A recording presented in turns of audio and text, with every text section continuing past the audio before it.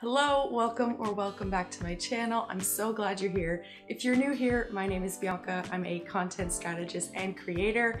I work with small businesses to help create the content of their dreams. And today we're going to be taking a little peek into my workflow and how I work with my clients, specifically in Asana. Now you might be thinking, what is Asana anyways? Asana is a web and mobile work management platform. So it's used to organize teams and their tasks to make sure that everything is running smoothly. Similar to other organization platforms like Notion, Asana is a lot more like team-based and it focuses a lot on the tasks, whereas Notion will organize on a variety of different things. If you're interested in Notion, I actually did a Notion tour here on my channel, so if you want to watch that, I will link it in this video right here. If you want to take a look at how I work with my clients in Asana and how we organize our time, then let's get straight to the video. So in order to take a peek at my work management system with my clients, let's head on over to my laptop and we'll take a look at Asana together. Welcome to my Asana workspace. This workspace is for my business and I have one workspace for each of my clients. Due to client confidentiality, I cannot show exactly what the workspace looks like with my clients, but I can show you what mine looks like. And I basically set it up the same way as all my other clients. So you'll be able to get a good idea of how we set it up and separate the tasks. So why did I choose Asana in the first place? There's two reasons. One of the reasons is that the clients that I started working with early on, they were using Asana. And the second reason is that the free version of Asana is very well-rounded. For someone who's like just starting out and they don't have like a work management system, I'll automatically put them on Asana because you can still do a lot with it. And it's really easy for me in terms of my workflow that I don't have to jump between a whole bunch of different work management platforms. So that's what's working for me. And thankfully, all of my clients are currently on Asana either because they were already on it or because I have transitioned us into it because they didn't have any work management sort of system. So that is why we are in Asana, and it's really easy to just switch my workspaces up here. We are going to take a look at now our different projects. Right here, you'll see that my projects specifically are broken down by platform. And some of my clients, I do that if they have just themselves to think about.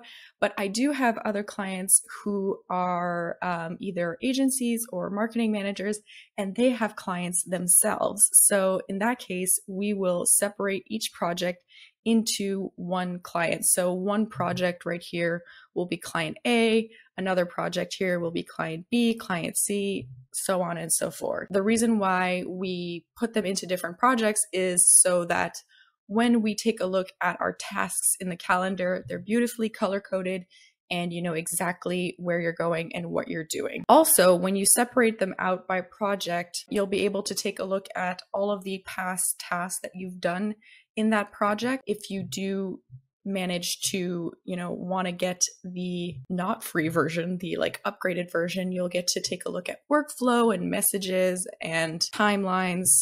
So this is something that I just let my clients decide. If they just need the free version, that's like totally enough. Some of my clients have decided to upgrade to a bigger and better one just because they have a lot of clients to manage. So putting tasks in Asana for me is the easiest way for me and my client to not forget tasks in general, because a lot of things happen, a lot of things are on the go. And so our kind of rule of thumb in terms of processes is that if it's not on Asana, it might be forgotten. Just like as a rule of thumb, we tend to put everything in Asana and add a due date to it just so that I know and kind of can plan my week accordingly.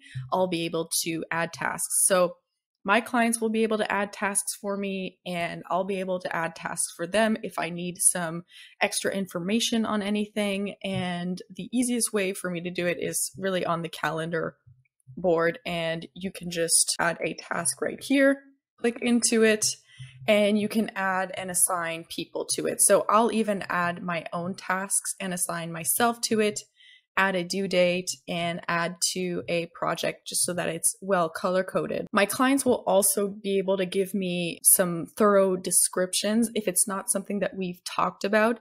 This will allow us to kind of get the ball rolling without actually having to call each other every single day to kind of get more information on things.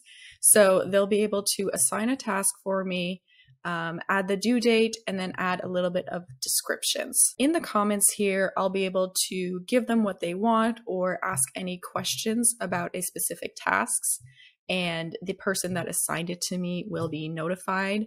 And so it's a really great way to kind of have that back and forth without having to like send emails or send each other voice notes. So it's a really easy back and forth, and it allows you to have a little bit of separation between having people on your phone and just putting it in Asana, if that makes sense. Within a task, you can also add some subtasks. So for example, here in my upload YouTube video task, I have these subtasks to create the thumbnail, create the description, and add the tags once you've uploaded the video in general. This will allow everything to kind of stay in one place. So if you have one task that require many different steps, it's really great to add the subtasks in there as well so that you make sure that nothing is forgotten. Another feature that my clients and I use a lot is making tasks reoccurring. So there are reoccurring tasks that I do every single week. For example, posting on social media in the stories. I'll tend to add these as reoccurring tasks. And so you'll be able to just add it right here on set to repeat in the due dates. And so you'll be able to tell Asana when to repeat the tasks. So let's say I have to do something every single Thursday, it will repeat. So it won't show every single repeat all at once. It will only repeat once you've marked it complete. So once I've marked this complete, it will automatically add it to the next week. And so once you complete that, it'll add it to the next week, so on and so forth. So that was an overview on how I use Asana with my clients with all of the like basic functionalities. There are a lot of different functionalities on Asana that you can keep growing and keep digging deeper into it. And so that is kind of how I use it the most. I use it very much calendar style and adding the tasks that I need to, as well as the subtasks. Like I mentioned before, you can also take a look at it as a list. So this is kind of like how we use it on Trello. If you've used Trello before, this is kind of how it looks. You can also take a look at it as a list as well. I like Asana because you can look at it in a lot of different versions and you can really dig in deeper if you would like to. I don't have a lot of different examples of different things that I've used on my own personal Asana, but you can really work with your client and see what works best for you.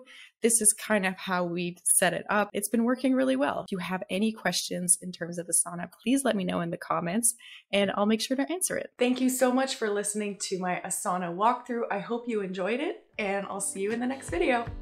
Bye.